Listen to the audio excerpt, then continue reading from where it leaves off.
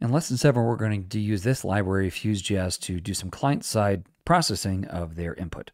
Now we've got everything working to where it's like showing this spinner bar right here. What we want to do though is actually something while this is thinking. So let's come back over here and let's see. What we're going to do is look at this weighted search option, because essentially what we're going to do is say, hey, we've got this data, which is right here. And what we want to do is say, hey, which keys should you look? Now, if you might remember, if I come back over to my JSON file, we've got slug, title, description, and date. That's the keys that are available to us. And I can actually provide a weightedness to say, hey, this is more important or less important based on whatever they pass in. Now, there are a bunch of other options we can pass in as well. You'll see that we basically create a new instance of Fuse, pass it our options, pass it our data, and then we can use a method called search to search whatever the query happens to be. The output looks like this, where we get back data that gives us what the thing is, and if we ask for a score, it will give us this score back as well. So we've got two options right here. Now to actually use this library, we need to install it. So we can do that with npm i fuse.js.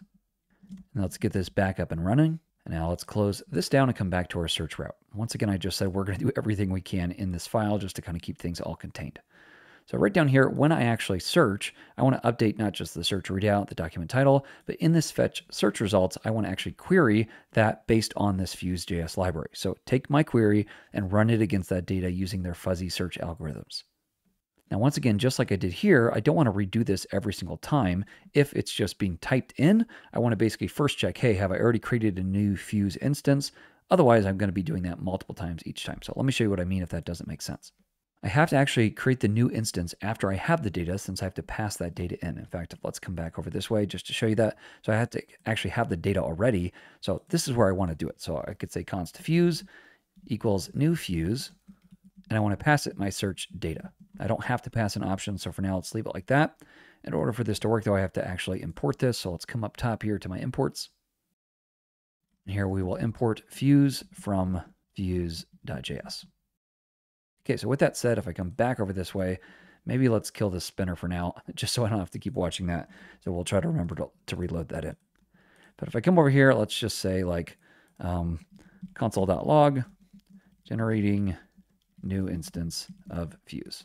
All right, so there, that works just fine. But every time I type, it's going to generate a new instance over and over again. I don't want to do that. So just like before, we want to wrap this in a little if statement. So I'm going to come up top here.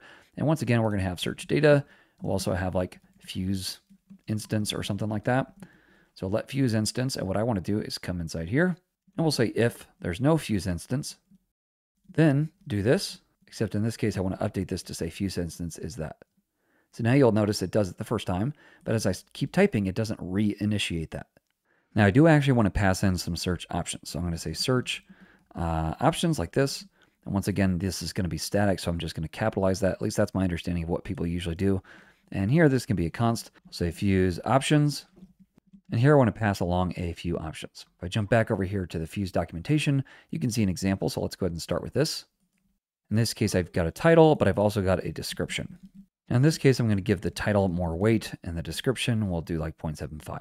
I can also pass around a couple different options, and if you're interested in Fuse more, I've done a video on it explaining these options, but one of the things I can do is say I want it to should sort, and I want to set this to true, so it'll actually sort it, and then I can also pass in a threshold, which basically says, hey, how much does it have to match things? So in this case, I'll set it to like 0.5, I think 0.6 or something like that as the default, but just to show you can pass in additional options. Now these Fuse options we passed in down below. Oh, this should be Fuse options. So now we've got access to this new Fuse instance. Now, one thing I might want to do is just double check here that I actually have search data. So search data, I have to have that. And if I don't have a Fuse instance, then go ahead and generate this since I need the data inside of here. All right, so let's go ahead and get rid of this right here. And now one more check here. We'll just say if there is no Fuse instance, then go ahead and return. Otherwise, I'm assuming there is a Fuse instance, and now I can go ahead and do my search. So I'll say const search result. We'll set this equal to Fuse instance dot search. Remember, that's that method that lives on there. And I will pass it my actual search right up here, right? So this is getting passed in, and now it's querying it based on the data I already pulled in. So let's go ahead and just make sure this is all working properly. If I console log this and jump back over this way. All right, I'm not exactly sure what the problem is. Let's kill this. Actually, I wonder if it is the Fuse options. Let's jump back over here, just make sure I'm showing this correctly. So it's an object. This is, let's make sure all this is working. So let me remove those two since we copied those in. Okay, so those seem to be the problem. Not that. Looks like it's this threshold. And that's because this needs to be comma. Okay, here we go. So if I start to type, let's say something like markdown, you can see I'm actually now getting results back. And in this case, it's just one item. If I were to come over here and type just a single letter, though, you can see I'm getting back 5 items, which is all the items. So I have an A matching in all of those items. Now inside here, you'll notice that I get the item itself and also a score. The item itself contains the 4 things I passed it: the date, the description, the slug, the title. So this is what we're going to use to then output our results right here. And we'll do that in the final and next video. I'll see you there.